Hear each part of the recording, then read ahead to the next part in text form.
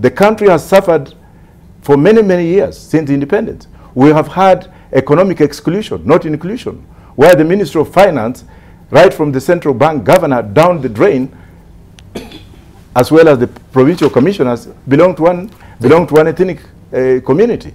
We have also had 7 PCs before, and I'm not blaming Uhuru on this, who are from one ethnic community, or those who are not were sons of previous collaborators. Where is this country going? Unless we speak about it, what are we going to do? Are we coming to speak with very good English here because we went to universities, best refined universities in the world, so that we can be seen to be speaking, yet the main core value of this country is really going into the drain? People like Raila Odinga ought to be respected. This man's bones have been broken. His flesh has been eaten in the cells by bugs, but his spirit has not died. Therefore, reconciliation should not come from these young men who are in diapers when Raila was fighting for justice in this country. I'm not saying I'm supporting Raila, but I'm telling my brother Uhuru Kenyatta that this country is bigger than him.